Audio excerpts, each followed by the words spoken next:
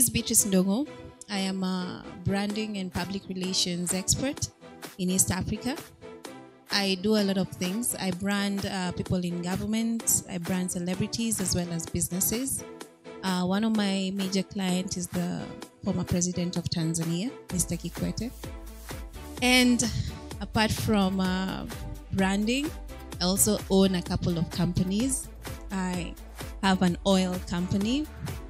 I do oil from Oman. I also have a couple of businesses in the perfume industry. I just recently launched my radio station in Tanzania. I just heard your voice. I think we're gonna talk. What else do I do? I'm also into gold. I mine gold. I also have a company where I bring in, I think you talked about that. I bring in machines for construction basis. So the trailers and so on and so forth. So I do a couple of things. I started in Kenya. My business is in Tanzania, in Dubai, where else? Malawi, and Rwanda as well. Yeah, but I truly started in Kenya. Wow. That's a lot of things. You're even forgetting where your other business, like seriously, you want to get to her level where you've even forgotten, where's my other business again? You know, like the way you forget where is my other bank account, or you forget how much money, do you guys forget how much money you have in your bank account? If you don't, by the way, to go down, yeah? So Beatrice, thank you so much. But then, you know, I'm going to go back to what you have said about your introduction. You practice in Tanzania. How is that? I started business when I was 19. I'm way older now, but I started when I was 19 with no money at all.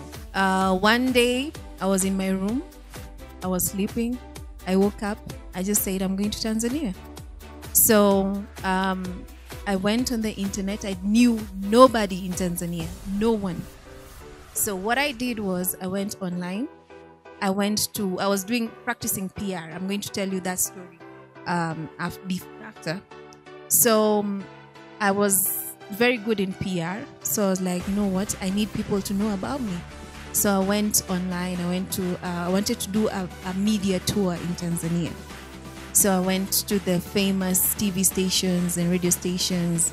Then I started calling them. I called them. I told them, my name is Beatrice. I do PR. I want to do a media tour. I'm coming to Tanzania. All of them said, fine. Ukifika Tanzania, tuambie. So what I did was, the next day I told my parents, you know what? I want to go to Tanzania. So they were like, Tanzania, kufanya nini? You don't know anybody. I said, I'm just going. So I took a bus. There's a guy who used to work in Tanzania. So I asked him, hey, do you know anyone who stays in Tanzania? I can just stay there for like 3 days. So he gave me a number. So I took a bus for 13 hours. I went all the way to Dar es Salaam. I reached there at around 10 p.m. Then the guy, I was very confused because I was at a bus station. I know nobody. I'm confused. So what I did, I called him. I said, I'm here. Then he came, picked me up. The next day, I took a bajaji. A bajaji is a tuk-tuk. I took a bajaji to do my rounds around Tanzania. I did my media tour. And after doing my media tour, I came back to Kenya after 3 days. Coming back to Kenya, I was like, you know what? People have already known about me. I have to go back. So I went back, took a hotel. I was there for 1.5 months. I did my research. After 1.5 months, I saw a need to open a company. So I partnered with someone in Tanzania. Luckily, I got to know a couple of people. Then when I got that person, I got an office in Tanzania, a place called Masaki. Masaki is like Runda. I got an office there. Then I remember the power of social media. I remember I didn't know anyone. I have no clients. I have nothing. There's someone here in branding here. I think this guy.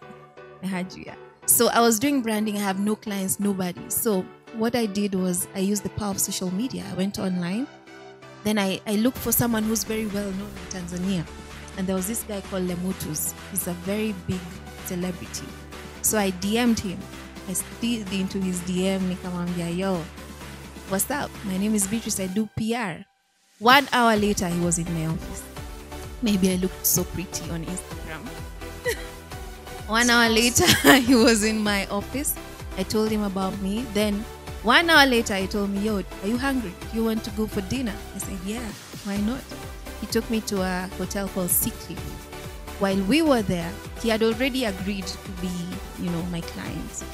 While we were there, there's this guy who came to our table. He said, hi. Then he introduced himself as Mr. Rithiwan. So I didn't know who he was, but I gave him my card. I told him I do PR and branding. He just said he's an MP. I said, okay, cool. So he said, I'm coming to your office. 2 days later, he came to my office. Remember, I have no clients. This is my first time. I'm just working with my confidence. That's it. 2 days later, this guy comes to my office. He parked way far, very far from my office. So he came walking. So I was like, oh my God, this guy, he's coming. He doesn't have a car. He's just walking, Jamani. I won't overcharge. So he came in. Then he said, I'm an MP and I really want branding. I said, cool, this is my amount. You pay this. He didn't even bargain. I gave him a ridiculous amount. He didn't even bargain. I'm like, hey, huyu hata na gari ametembea tu bargain. So anyway, he said, I want to start immediately tomorrow. I said, fine. I've studied law, so I know how I do my own contracts. So the next day he comes to the office. He says, I'm ready. This is the money.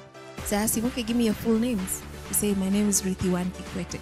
So I was like, are you related to Kikwete? He said, no, that's my father. I was like, damn it. So where was that car? Kumbe he had parked so far, then he was looking for the office. So after that, he introduced me to his father, Mr. Jakaya Kikwete. And that's how now I started branding the family. And that's how now my name became, big in Tanzania. So I got many clients, and from there I started other big businesses. Doors just opened. I went into oil. I went into gold. I'm still doing branding. God is good. Wow.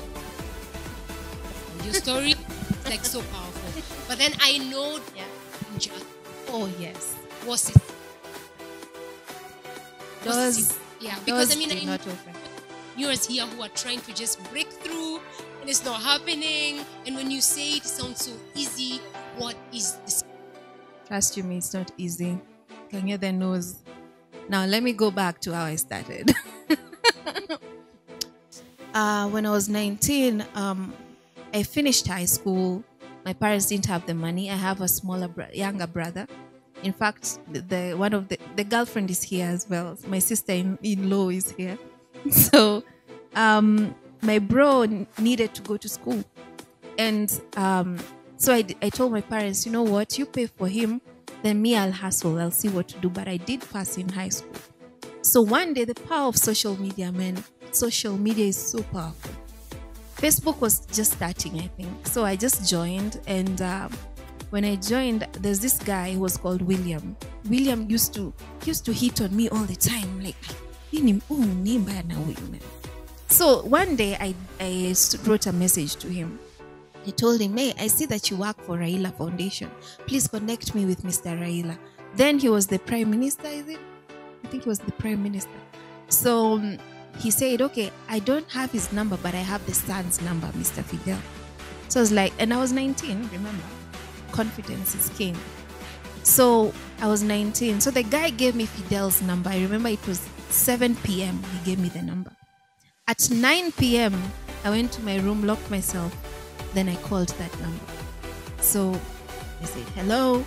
And he said, hello. I was like, oh God, that's him. And I asked him, am I speaking to Fidel, Mr. Fidel Odinga? They said, yes, this is Fidel. Who am I speaking to? I was so nervous. So nervous. But I decided, you know what? Come what may, I don't care. At least I tried. So I told him, my name is Beatrice. I want to start an online magazine. I just need your help. I did not want money. I didn't want money at all. What I wanted was just someone to tell me what to do. That was just what I wanted. What should I do? I have an idea. Please tell me, what do I do? So I told him, I just need you to tell me. I need to talk to you. So the guy told me, come tomorrow, Lavington, 9 p.m., Kengeles, I think. I've never been to Lavington. I don't even know where Lavington is. I'm 19. So I went to my dad and mom and told them, Mr. Fidel wants to see me tomorrow morning at 9. So my mom gave me her suit. My dad gave me 100 bob bus fare. Nikapanda basi till Lavington. Getting there, I was there with my 100. Now it was 50 bob because I already took the bus. So I didn't even have money for juice. But the waiter kept, alikuwa nashinda kitembea. I'm like, damn it, why are you walking around? I don't have money to buy, and it's Lavington, all that money. And I have 50 bob. But I said, you know what? I prayed. I said, God, let me just use this 50 bob that I have, because this guy has been working here for 15 minutes. And I really felt like, Fidel was not coming. Anyway, I ordered a juice. Immediately I ordered the juice. Fidel comes in with bodyguards, Nini. He came straight to me. Like, there are a lot of wazungus, white people. But he came straight to me. Why? Because I was the only one who looked confused. He just knew, Dioule. So he came straight to me with the bodyguard. And he asked, are you Beatrice? I said, yes. Then he sat down, told the bodyguards to go. So I was there. He asked me, so what can I do for you? I was really shaking. I don't have a proposal. I have nothing, just my idea. So I told him, I was shaking. When you're talking in that voice, ya kushake, that was happening to me. So I told him, my name is Beatrice and I want to start an online magazine. Please tell me what to do. This is exactly what he told me. May his soul rest in peace. He told me, Beatrice, I'm a very busy person, but the reason I came here is because I've seen and heard something in you. And I promise you, in the next 5 years, you'll be a force to reckon with in the media industry. I was shocked. I was like, why is he telling me this? Me, in my mind, I'm just thinking, who's gonna pay this juice? Because I have 50 bob, man. Anyway, he told me that. Then he asked me, what do you want? Then I said, I just need your advice. So he said, this is what I'm gonna do. He took out his checkbook. Remember, I'm 19. I don't even know how a checkbook looks like. He took out his checkbook. He asked me, how much do you want? I'm just from high school. The much I know is 5,000 bob. So I was like, should I ask for 5,000? 5,000 is too much. You know what?